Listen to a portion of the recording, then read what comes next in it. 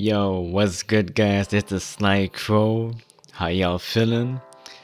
And so we got some breaking news from Tech Radar, which says that Cryptominers have already cracked NVIDIA's RTX 3060 hash rate limiter. And NVIDIA wanted the 3060 to actually be one of the cards that that do prevent people from crypto mining the Bitcoin. And so this is definitely a bad look on gamers, because already the market is like so bad for finding a graphics card. And you hear this meme online often where people are saying like, oh, I can't get the elusive 3070 card, I can't get the elusive 3060. It's a myth, bro. I don't know how you got that card.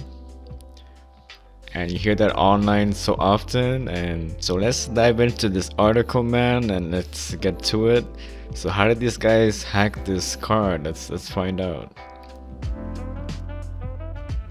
So it says here there was already a certain brewing about how well the limiter could stand against savvy miners, but NVIDIA has been vocally confident in the hash rate limit.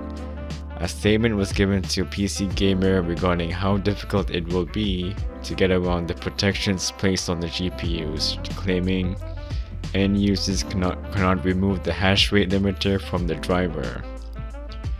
There was a secure handshake between the driver, the RTX 3060 silicon, and the BIOS that prevents removal of the hash rate limiter.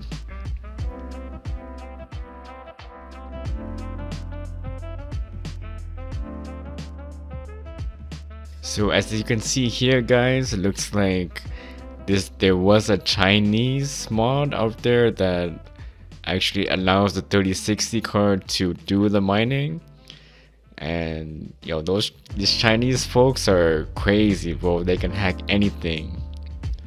And you can see here, it says here, a picture spotted by iLeagueVN reveals a Chinese mod developed to help miners unlock the full hash potential of the RTX 3060 card, with the card allowing it to go to 45 megahertz per second in Ethereum. So yeah, guys, it's definitely a bad look. It's crazy how Chinese folks, they can just hack anything. NVIDIA is trying their best to ban the whole crypto mining phase, but it turns out that their efforts are slowly dwindling as people are finding ways of going around it.